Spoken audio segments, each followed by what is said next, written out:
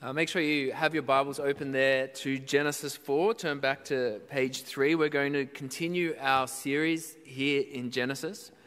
And when Mickey was putting this series together, he took this passage, he looked at it, and he gave it the title, A Bloody World. It's like the Aussie sermon. But I wouldn't use such language normally in church, but it is quite a fitting title for this passage. It is a bloody world. Now, we've looked at Genesis 1 to 3 the past few weeks, and we've had this beautiful painting of God with his people in the garden. And then in Genesis 3, we see Adam and Eve rebel against God, like they're tearing the painting off the wall and they're defacing it. And in chapter 4, we're stepping outside the garden. We're getting a view of life outside the garden for the first time. And we see this first generation born into this world of rebellion against God, and we're wondering, what's going to happen? What will it be like? Maybe sin isn't that bad. Maybe things will go okay. Well, this passage relieves us of any such illusion. This chapter is a bloody mess that kickstarts a bloody world. And I'm sorry if you came to church hoping for something upbeat this morning, but we just don't get it here in Genesis 4. Instead, in this passage, we see sin spreading and we see sin amplifying. We see man under God's judgment, guilty, desperate. And it's the same today. Human nature hasn't changed. This is the story of our first parents, and it's a story of us. We only need to look to the newspapers. We live in a bloody world still. We only have to look to our own hearts. Even if we haven't murdered someone like Cain, there's the same hatred in our own hearts. So our first point is Cain's descent. And have a look at chapter 4, verse 1 with me. It says, "Now Adam knew his wife, and she conceived and bore Cain, saying, I have gotten a man with the help of the Lord." Now, for such a dark chapter, it actually begins here on a hopeful note. Eve's excited here. She's gotten a man. I think after she was exiled from the garden, Eve believed in God's promises, and she repented. And here she's remembered God's promise to bruise the head of the serpent through her offspring. Remember chapter 3, verse 15? And she's thinking, this is it. I've gotten a man. This is the promised offspring. God's going to fix the mess that Adam and I made. But then verse 3 is where the descent starts. And if you wanted to trace Cain's descent, it goes first false worship, then anger and dejection, then murder, then cover-up and lies. And it's significant that it starts with false worship, because it's our wrong relationship with God that means we have wrong relationships with each other. So look at verse 3 and we see the false worship. It says, "In the course of time, Cain brought to the Lord an offering of the fruit of the ground. And Abel also brought of the firstborn of his flock and of their fat portions. And the Lord had regard for Abel and his offering, but for Cain and his offering he had no regard." Now this passage, it tells us so much in such a brief amount of space, and the Bible is actually quite brilliant like that. But it means we're only given clues of what was wrong with Cain's offering. And the first clue is that it says Abel brought the firstborn and fat portions of his flock. These are the most valuable parts of the most valuable animals. But did you notice there's no comment about Cain's offering? It's like he just brought what was lying around. But it's not just the quality of the offering. It's not just like that Abel went to the choice meat section of Harris Farms and Cain just went to, the free kids produce in Coles. No, it's not just the quality. It's the heart that stands behind each offering. And we see Cain's heart actually at the end of verse 5 with his response to God's rejection. Did you see? Cain gets angry and his face fell and he became dejected. Now, anger is a very strong reaction. It's the response of someone who thinks that he deserves better. See, Cain he treats God like a vending machine. You know, you put in the sacrifice and out comes the blessing. And he's bitterly disappointed that that's not how it turns out. He's angry with God, like the man banging the vending machine, frustrated. He's angry with the image of God standing next to him, Abel. He's jealous. He's dejected. And this is the big problem with Cain's offering. It's not primarily about what is offered. It's the heart behind the offering. Cain comes to God like it's a transaction. It's wanting God's stuff again, but not wanting God himself. It's false worship. And isn't that false worship of Cain inside each of our hearts as well? Where we come to God not for a relationship with him, but just to get something out of him. And then we get angry with God or disappointed with God because he doesn't come through with what we were hoping for. I mean, you see it most clearly with the prosperity gospel. You know, you sacrifice by giving your money and then you believe God will bless you with more money coming back. It's the religion of Cain. Or you see it in more traditional forms of Christian ritual. Like if you do the right ceremonies, you say the right prayers, then God might be happy with you. Or we can do it as evangelicals as well. You know, if you do your quiet time each day, if you come to church each Sunday, then maybe God will be happy with you. It might not be treating God like a vending machine, but it's treating God like he's a combination lock that you've got to break into. And if you get the right combination of rituals right, then maybe God's blessings will flow out on you. It's the religion of Cain. It's the false worship that Jesus talked about when he said, these people, they honor me with their lips, but their heart is far from me. See, that's what God wants. He wants our hearts. That's why Hebrews 11:4, it says, Abel offered a better sacrifice because he offered it with faith. Again, it's fascinating. The descent of Cain starts with false worship. Jesus said the two greatest commandments are to love the Lord your God and to love your neighbor. And when we fail to do the first, of course we fail to do the second. Like I mentioned, the next step in Cain's descent is anger and dejection at the end of verse 5. See, if Cain knew the Lord wasn't pleased, the right response, it's not anger. The right response is to get on your knees. Say, I'm sorry, Lord. Help me to do better next time. That's not Cain's response. Instead, he gets angry. And again, it's inside each of us. We get angry with God because, well, we think we deserve better from him. We get angry with other people because we think we deserve better than them. This entitlement, this sense of I deserve something more from God, it's at the heart of so much of our sin.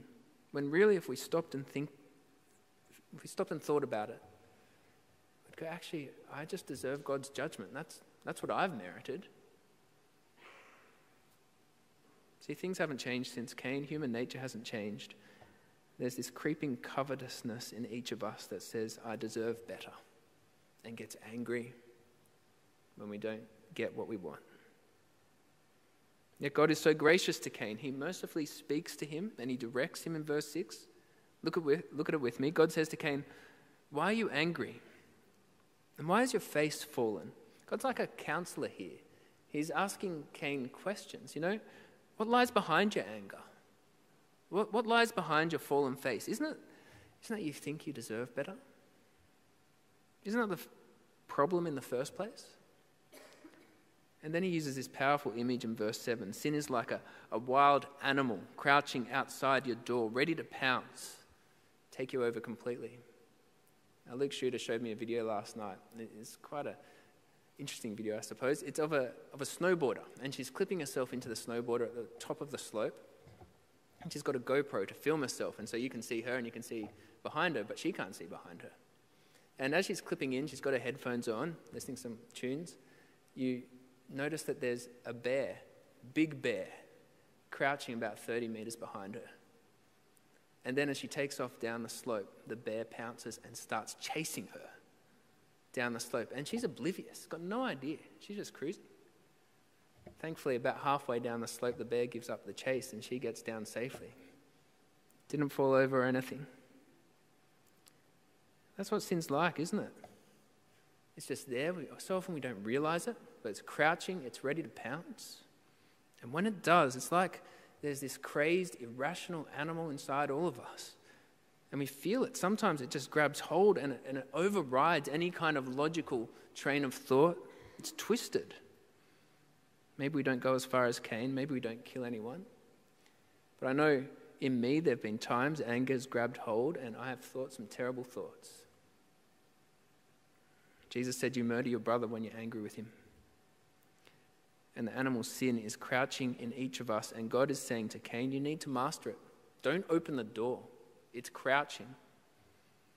Stop the anger. Do what's right. But Cain rejects God's call. He gives in to his anger. He opens the door. And sin pounces. Now something terrible is happening here. Eve, remember, she rejoiced in Cain's birth, hoping here he is, the promised serpent-crushing offspring.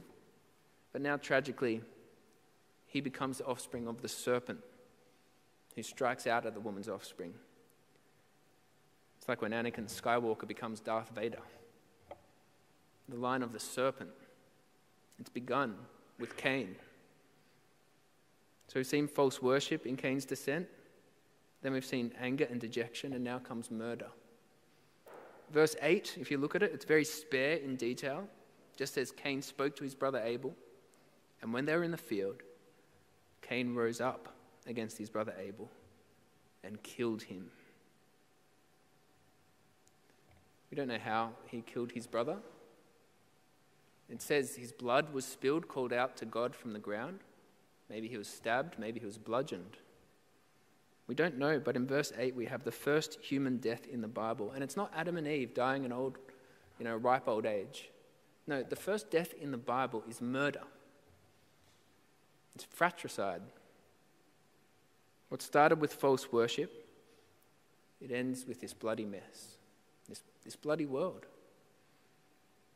But even after the murder, God is still gracious and long-suffering. Can you believe it? Look at verse 9. It says, then the Lord said to Cain, where is Abel your brother? Now God knows all things. He knows where Abel is. It's like last week with Adam and Eve. He's giving Cain an opportunity to confess. But look at Cain's response at the end of verse 9. He says, I do not know. I do not know. It's a flat-out lie. And this is the last part of Cain's descent, trying to cover up, trying to lie, like he can hide it from God. Just so stupid. You can't hide anything from God, the one who knows all. But again, don't we do the same? Don't we try to hide our sin, pretend it's not there? Hope the years will cover it over. Or we pretend it's not really sin. Or we self-justify it. Or we hope God won't notice. It's stupid.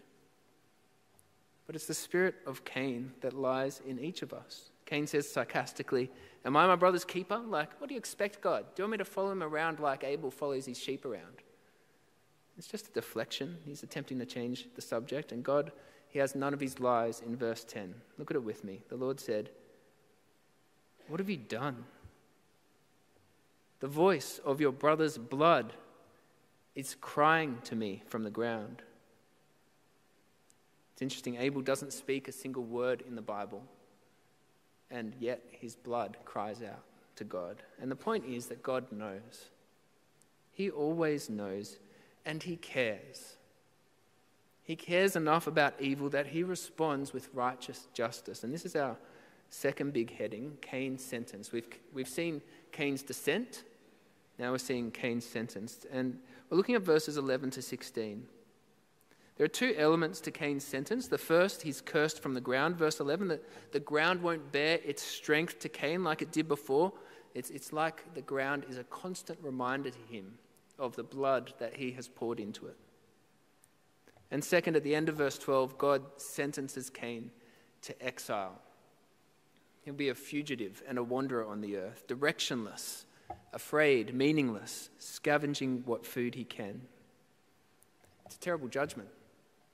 It's like the outer darkness of hell. In verse 13, Cain speaks up.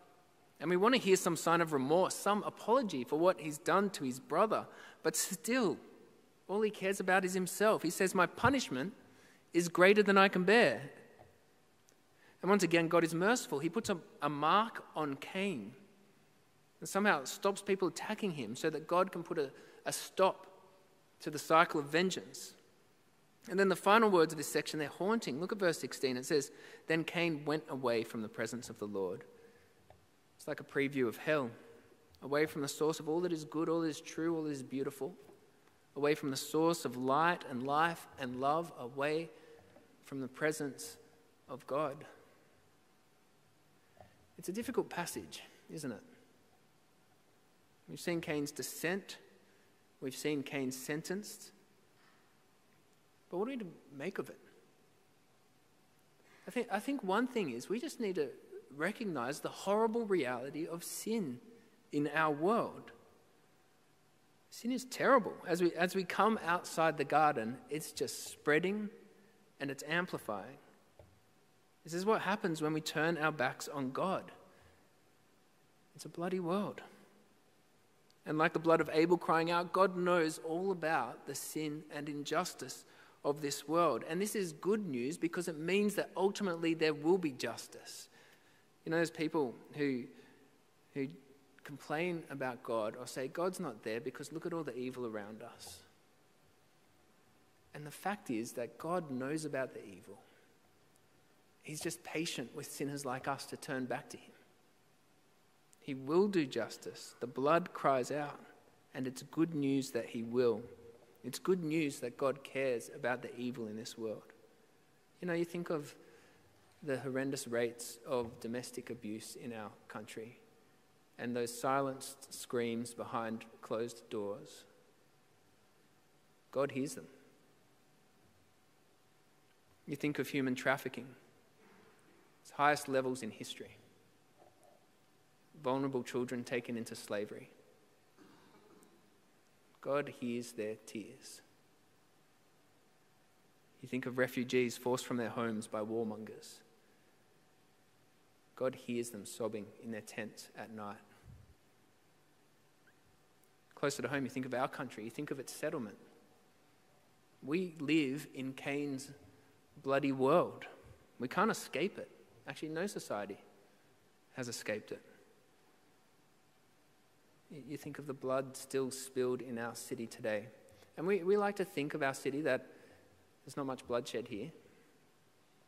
But the reality is our city is stained with the blood of family members.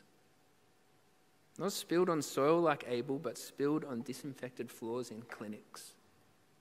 Thousands of family members sacrificed every day before they're born. God heard the blood of Abel, and he hears it today. And you can imagine the chorus would be deafening. We do live in a bloody world, and none of it goes unnoticed. He will do justice. Like I said, it's good news that God will do justice when we consider the evil in this world, but it's very frightening news when we remember the evil in our own hearts. See, maybe we've sinned like Cain, maybe we've even murdered. And maybe we've been able to hide it from other human beings at least. It's not hidden from God. Or maybe our sin is more respectable than Cain's sin. You know, not murder, but cheating on that test.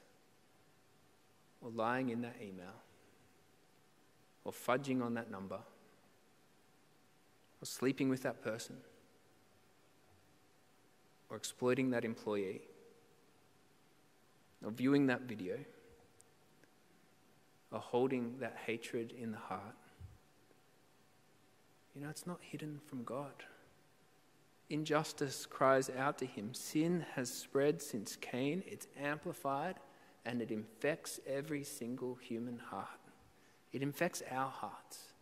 And without Christ, we're like Cain in so many ways. We're out of God's presence, wandering through life without any real direction or meaning or hope. And we can try to get angry with God like Cain did. It just leads to further sin. We can try to hide it from God like Cain did. Like Lady Macbeth pretending she can wash the blood off her hands. We can try to pretend that sin isn't important. But we're just lying to ourselves. And God knows better. God knows. We're guilty. We deserve God's judgment. It's a dark chapter, but it's the chapter that we're all involved in. There's a small mercy there in the mark of Cain. We don't know what the sign is exactly. But it's a little hint of the mercy that is to come, that is so much greater and that we really desperately need. The only hope that we have is through the blood of Jesus. It really is.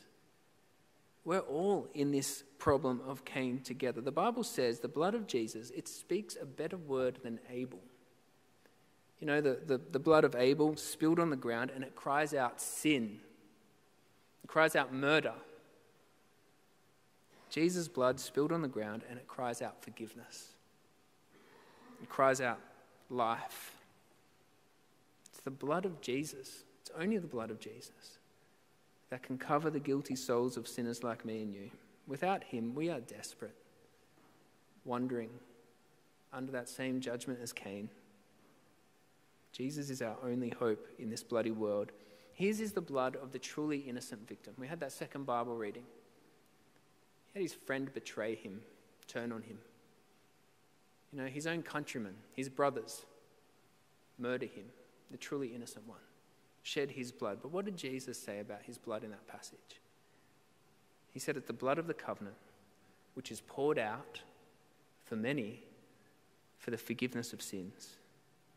It's that blood where our hope is found. I said at the beginning, we've got that beautiful picture of Genesis 1 and 2, defaced now, torn off the wall. Nick Ward mentioned a similar image last week at 5 p.m. of vandalism in London. Similar case, picture being torn off the wall. And the next morning there was a sign there that said, "This can be restored. This can be restored." And with us in a Genesis chapter 4 world, the hope of restoration it's hopeless. It's not there. But with Jesus, it truly can be restored. He is the one who can bring us back into the presence of God. Let's pray. Now, Father in heaven, we just desperately need Jesus. We know our sin. We know we live in a bloody world. We know our hearts are guilty. The blood is on our hands, and we need the blood of Jesus to cover us. And so please, Father, through his precious blood, forgive us and transform us to live a life under his good lordship. It's in his name we pray. Amen.